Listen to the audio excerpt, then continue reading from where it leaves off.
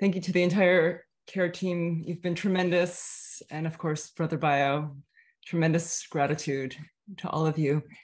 I'd like for people to take off your shoes if you are willing, if you're comfortable doing so. And rather than simply feeling the surface below, I'd like you to bring in your corporeal intelligence. So inviting your feet to perhaps conspire with the surface beneath them. Rub your feet on the ground, the surface, spreading your toes, noticing if it's wood, if you have a sense of the materiality of the trees, if it's linoleum, you have a sense perhaps of the petroleum plastics that went into that process of laminating your floor, or if it's ceramic, tile, again, the sense of earth. If it's industrial carpet, knowing perhaps some of the processes that went into creating that carpet, or even a rug, a beautiful Turkish rug, and thinking of the people perhaps who made those knots. And we will start, as your toes are open on the ground, we will start with the first video, please.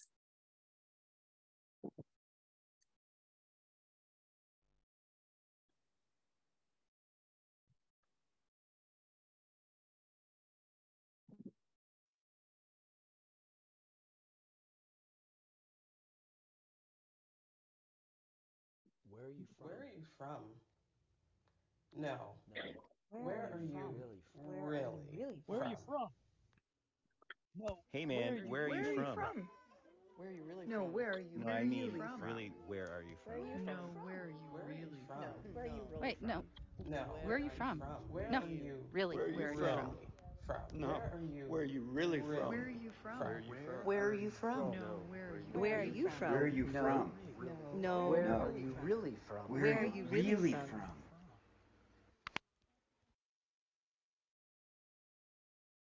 Thank you. So I'd like you to close your eyes, if you're comfortable doing so, and visualize yourself as a 9 or 10-year-old sitting in perhaps a school playground, watching me, the same age as you, a very small Arab, Jewish, Sephardic girl with big curly hair and colorful clothes. And you're watching the way the other children are responding to me. They come up to me and put their hands in my hair, looking for horns, assuming that as a Jew, I am a Jesus killer, therefore of Satan. They mock my clothes, my jewelry as gypsy-like and gaudy, my voice and gestures, opinions too big, completely out of place. So notice in your body as you're watching this, as you're encountering this, perhaps empathizing, perhaps not. These children encountered my Jewish otherness as danger and as a reflection of the abject. My mother and I were clearly displaced, seen as foreigners, trespassing on US territory. They would ask, "Where are you from?" And then demanded, "No, where are you really from?" This was my first embodied understanding of the relationship between individual experience and the greater whole, the vulnerability of my supposedly ethnic body and the vulnerability of what is considered my natural environment. And during this process, this is when I learned the relationship between cultural diversity and biodiversity. So I'd like you to open your eyes again and putting your hand on your heart and your hand on an object that you may consider inanimate, an object in your space, perhaps a pen, perhaps a book, perhaps your eyeglasses, or even your digital device that you're looking at right now. So a hand on your hand on one of the objects, and we'll watch the second video. I'll give you a quick description of the outfits I'm wearing, the costumes. The first one is made of the one you just saw in the previous video too, is made of VCR tape, mylar, intensely toxic metals, obviously non-biodegradable metals that carry stories. And they're Mobius stripped loops of these VHS tape ribbons. So that's the first costume. The second that you'll see in this video also is a fiber shed vest. So it's made from 30 different fiber shed community weavers of yak and llama and goat, rabbit fur that is woven and produced in our bioregional social permaculture. So if you can start the second video, please.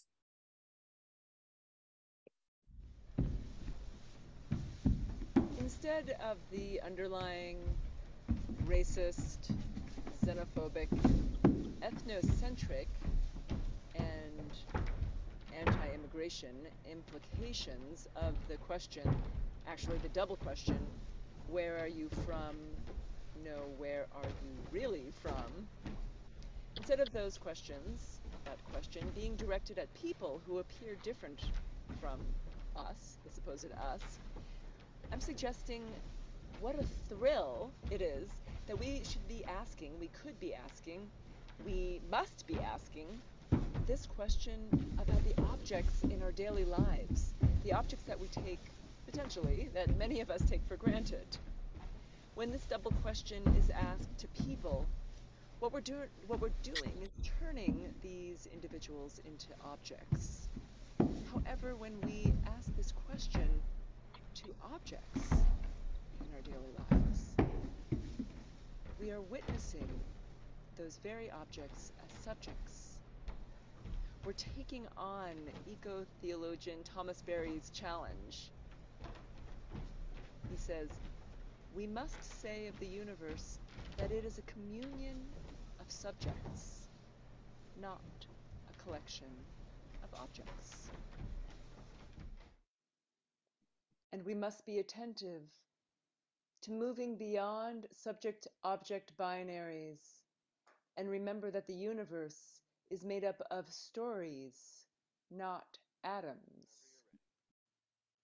In The Reader, Bernard Schlink's novel about love and dignity in the face of the Holocaust, there is a scene where the main character confronts the cruelty of indifference as motivation for murder. Human beings considered useless can be carelessly disposed of.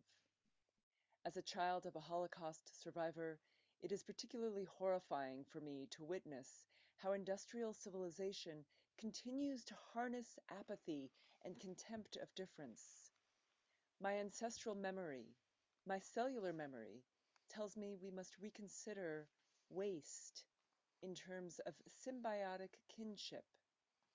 A pencil, a rubber band, a square of toilet paper, a fruit tree, a family pet, a friend, a human friend, or a stranger in a distant land, all connected to us as kin.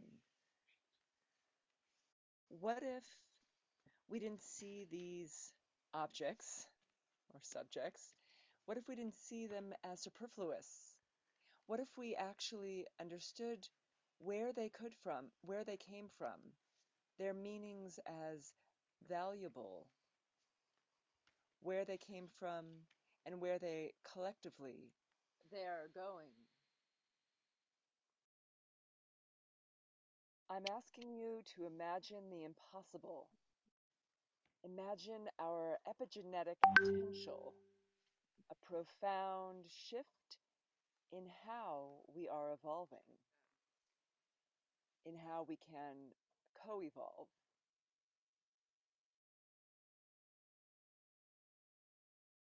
Thank you for showing that.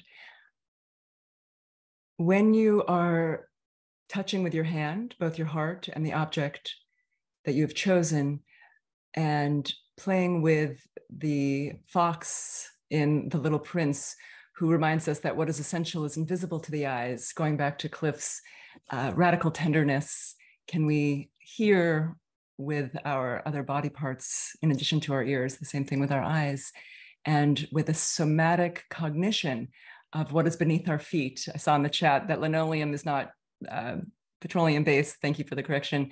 But the sense of where, whatever it is that we're standing on, where that did, what the stories were in those objects.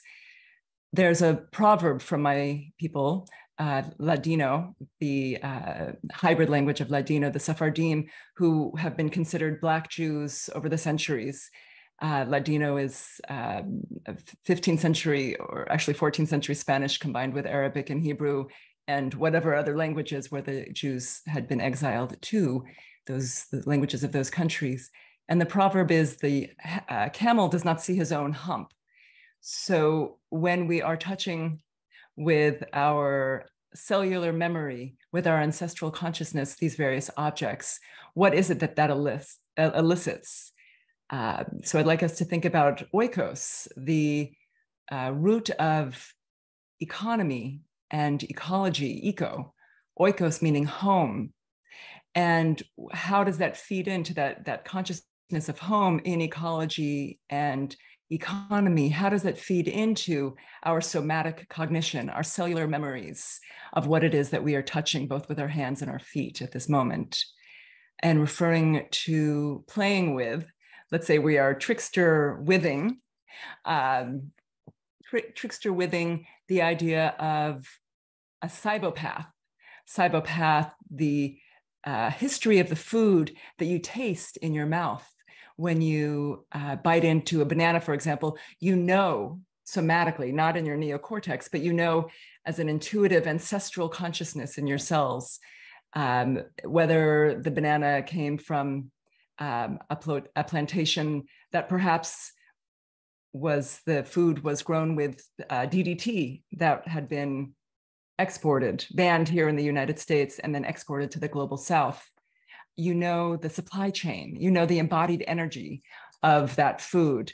And what if we were to begin to evolve with that kind of cellular consciousness, that sensorium relationality, where objects themselves are verbs, where the embodied energy of the object, we have a sense when we engage with it, with our sense of relationality, where objects are not ensouled under our gaze, but rather as commodities through commodity fetishism, through habituated obedience, but rather, again, as I mentioned in the video, their stories are told, and we listen. We know, because of this epigenetic potential, we know how to listen to these imbricated stories, a toroidal enfoldment of stories that makes up the universe, where the object is a process of continual non-arrival and ever becoming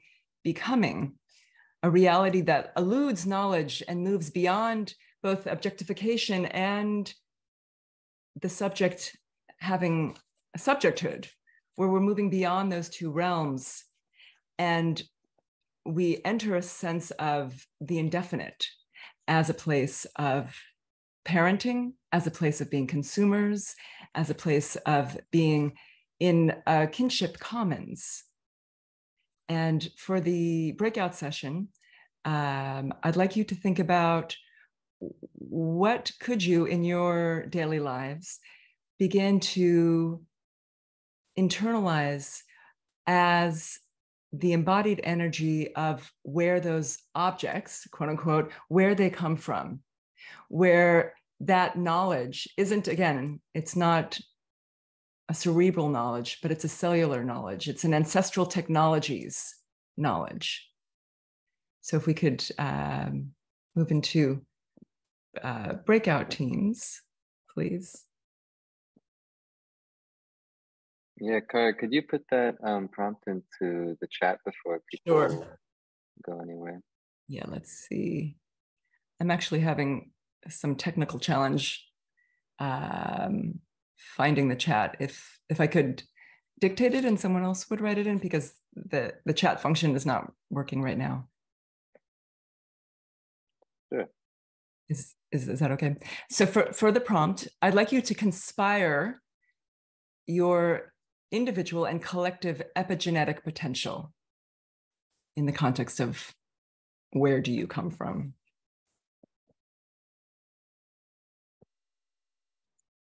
And for those of us who might not fully comprehend the enormity of this question, yes, that's fine. Like with words like epigenetic, I'm wondering if you can just help us, if you were imagining someone for the first time hearing this, how might they respond to the prompt? Yes, absolutely.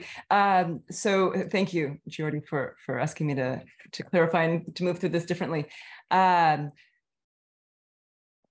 because of habituated obedience, socialized norms are so deeply ingrained in us, as the camel hump tells us. What if we were able to change how our cells engage with the world around us, where it wasn't just based on what we think we know, but what we know is our ancestral technologies, as those ancient wisdoms. So the epigenetic potential would be where we would be evolving collectively this kind of being, this kind of collective understanding of what it means to be alive and what it means to be in relation to one another. Okay. Did I dig us in further, or climb out a bit, or both? No, I'm with you. Okay. I'm fully with you. I want to, before we go out, I want to make sure we can enable the chat and create a little room for folks to ask questions if they need clarification further. Sure. Before we head into our groups. Again, I can't see the chat, so if any of that could be translated for me. Yeah, I can read this out. And textually, so I do see one question that just popped up for some reason, verbally or non-verbally. I'd like this to be verbal, but textual too. So if you could write down, and I'll be presenting the next couple of Sundays also. So people are more than welcome to reach out to me. I don't know if it was put in the chat, my contact information, but I'd love to be in contact with people about this very question over the next few weeks. And again, one person asked for an example of, yes. Yeah, to exemplify what you're talking about. Maybe that would also help. Absolutely, yeah, thank you. So for example, I've never owned a car, or let's say a smartphone.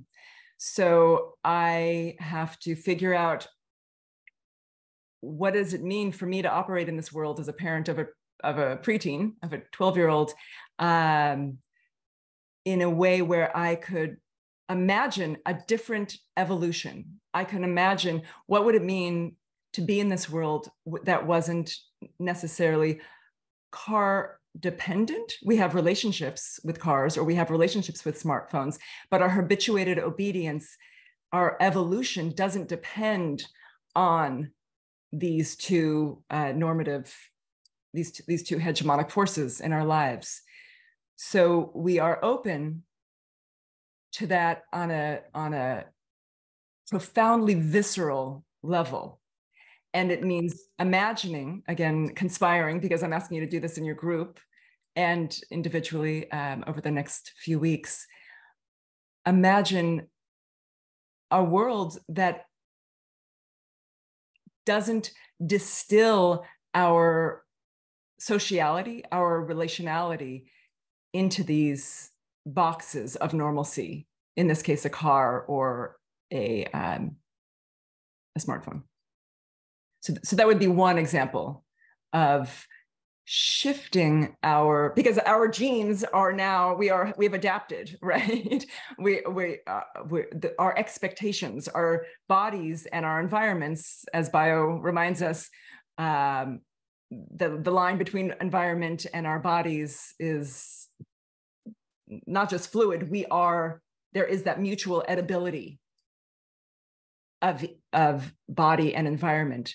So what if our epigenetic potential, our moving beyond the genes as they are, what is that potential? And that's what I'm asking for people to imagine together, to conspire. Thank you.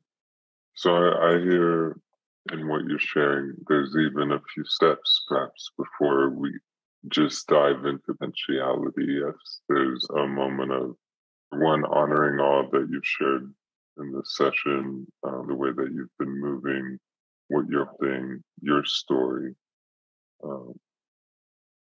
and people also coming to even ask those questions of themselves. Where I prompted, "Where are you from?"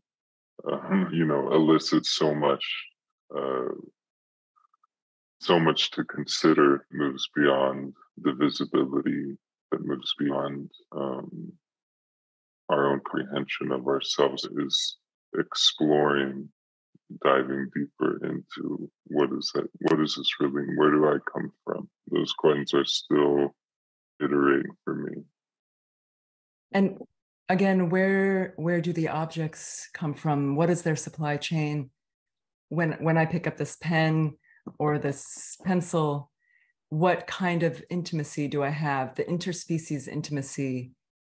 And what I'm suggesting is when we begin to ask these questions of these kinds of supposed objects, these supposed inanimate objects, and we begin to hear their stories, that we begin to decolonize our own psyches and bodies. It's a simultaneous, it's a dialogue between where we come from and where. Beautiful. Is it okay with you if we simplify the prompt and we just ask people where are they from, and we let that be the practice that we go into? Of course. Because I'm conscious of how like we wanna go all the way and we wanna flow, and I'm sensing there's a lot of questions that are emerging, and just for the sake of slowing down the process, and you can respond to that in whatever feels most honest and from the heart for them. And maybe we'll be going into the epigenetic potentiality if that's where we are. And maybe it's simply just a glimpse into someone's life of where they come from. Absolutely, absolutely. And I did, for some reason, one chat popped in and it said that sounds like there are multiple questions. And absolutely, yes, there are these are embroiling questions. They're nested. Thank you.